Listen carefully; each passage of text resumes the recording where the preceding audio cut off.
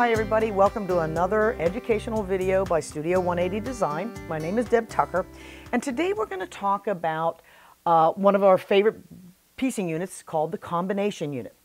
It's a basic unit that's composed of 3 triangles in one square, 2 quarter square triangles, and 1 half square triangle.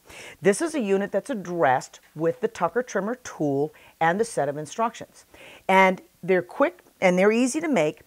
But there's something that happens when you follow the instructions as they're written. When you make these units, these 3 triangle units, you actually end up with mirror images. And you're thinking, well, what am I seeing? When you make a pair of these units, when you put that large triangle in the lower left, what you're going to see is you have different colors at the top. When the large triangle's in the lower left, I have a green triangle at top on one and the orange triangle at the top of the other. These are mirror image units of each other. You can see them when I place them like this. Some patterns, like my Oak Ridge Star pattern, require mirror images. When you look at this block, you see a combination unit here, you see another combination unit here, and even on the inside, you see more combination units. This pattern uses both of those types of units. But occasionally, you end up wanting to make a pattern that does not have any mirror images. The pinwheel block, like you see behind me, has all of the pinwheels spinning the same way. So that means that what I'd like to do is make all of this type of unit, but I don't want to make any of this type of unit. The technique sheet that we've developed, the non-mirror image combination unit, is going to help you do that every single time with the units that you exactly want to have. When I go to make this unit, this is the unit that I actually want to make. What I'll need to start with are 4 squares. And the 4 squares that I start with contain the colors that I'm going to use. I need 2 squares that are going to be cut for the quarter square triangles, and I need 2 squares that are going to be cut the same for the half square triangles. And these 4 starting squares are going to give me 4 of this unit. I'm going to move this one out of the way since that's not the one we want to make, and this is how we go about constructing these all the same. It's similar to what we've done in the past, but it's again slightly different. So the first step, take the 2 squares that are going to become your quarter square triangles. I'll keep this in sight so we can kind of see what's happening here. The 2 squares that are going to be the quarter square triangle. You're going to take the 2 squares, place them right sides together, and what you're going to do before you do any marking on here is to determine which color you want on the top of your unit. So when you set your unit up, set it up so that the large triangle, you only have one of those in every block, every unit.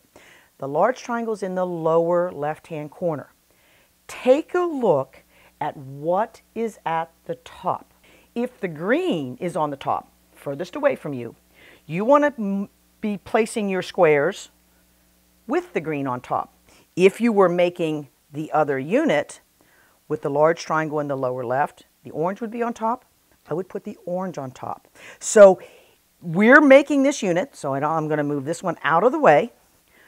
Large triangle, lower left. Square that I want on top is the green, and I'm going to place my green square on top. The next thing that I have to do, I have to mark these, and I'm going to have to cut these. And what I'm going to do with the stack of quarter square triangles, the orange and the green, I'm going to mark 4 lines. And those 4 lines are going to go 2 on one diagonal and 2 on the other diagonal. And the diagonal lines are going to be 1/4 of an inch from the true diagonal. My favorite way to mark those lines is to use my Quilter's Magic Wand. It's got a laser line that goes right down the middle that allows me to place it right on the points. I can then use a marking tool of choice.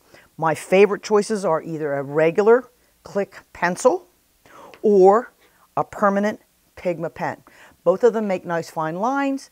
The permanent pen I know will never come out, but the nice thing is it gives me a fine line, and I like to use them both interchangeably.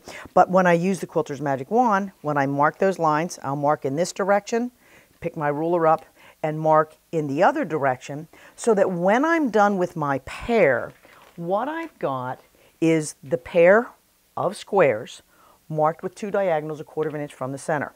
What will be the large triangles, the half square triangle squares, I'm going to take those squares, and I can do them together if I want to. I'm simply going to cut those in half to end up creating 4 of those half square triangle shapes. I'll put those on hold for right now and come back to these.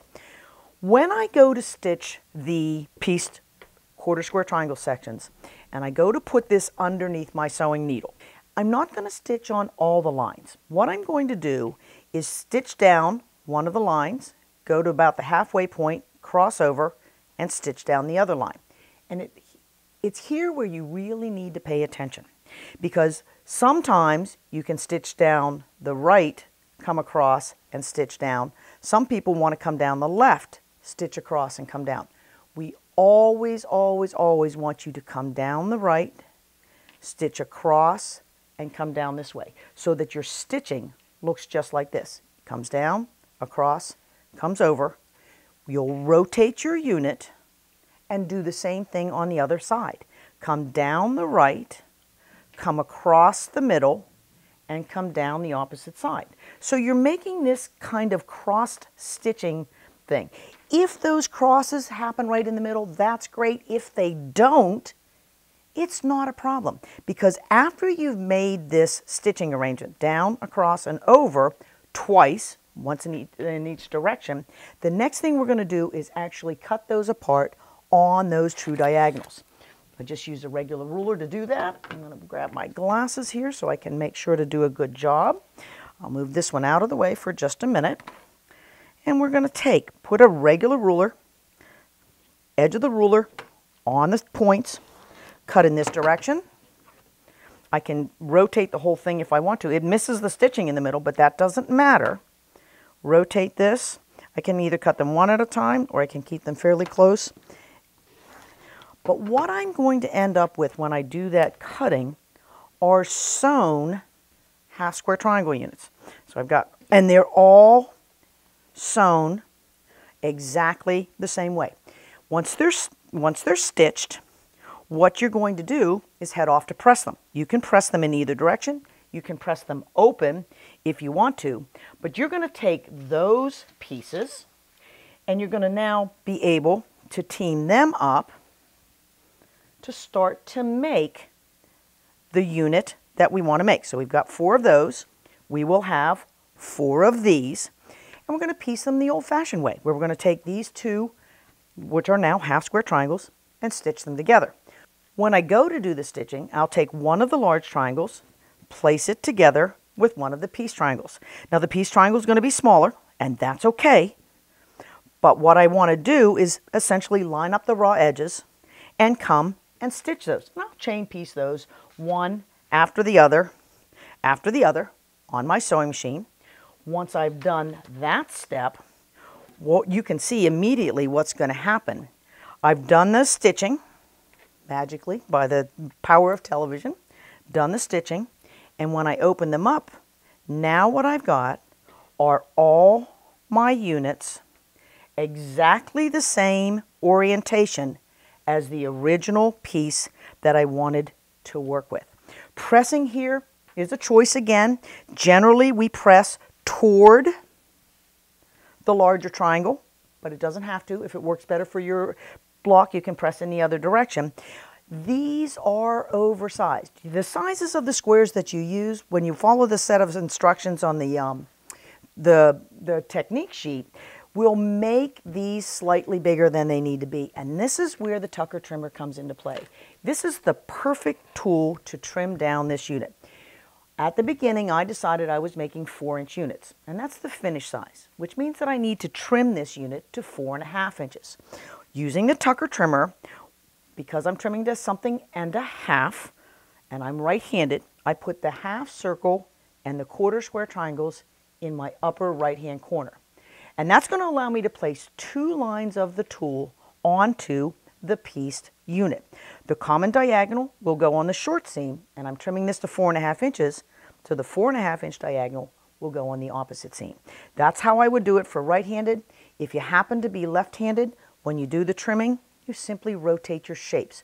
Put your 1/4 square triangles in the upper left, Put your half circle in the upper left so that when you place those shapes on there, those lines on the seam lines, you'll be easily able to trim this and clean it up. But I'm going to show you the trimming, just so if you've never seen the Tucker trimmer, it's a valuable tool. You should have it in your toolbox. I have it on my mat every time I go to my sewing table. I'm lining up 2 guidelines with 2 seam lines. I'm lining up the common diagonal here. The size I'm trimming the block to here, 4.5 inches. I'll trim up and trim across. What you can see after the trim is I've got a square corner with very little waste in the process. Lift the tool, rotate the unit 180 degrees, drop the tool back down, look again at the same lines. I'm looking at the common diagonal on the short seam, the size I'm trimming it to, 4.5 inches on the long seam, and I'm also now paying attention to the cleanup lines. That's going to ensure that when I'm done, I have a square, and I have a square that is exactly the right size. And not only are these exactly the right size, but every seam is placed where it needs to be so that I've got a perfect unit to give me better success and a whole lot less stress when I go to put my pieces together. So if you've got this unit in any of your future projects, head out, pick up the Tucker trimmer. You're going to use it. It's the perfect tool to be able to make this specific unit, but also pick up our non-mirror image combination unit technique sheet. This technique sheet will slowly, easily talk you step by step through all the process. I love this shape. There's lots of things that you can use it, and once you know what you're looking at, you're going to see it in all kinds of patterns. Good luck finding that at your local quilt shop. I'd check there first. If they don't have it, please visit our website, studio180design.net, and we'll set you up and get you off and running.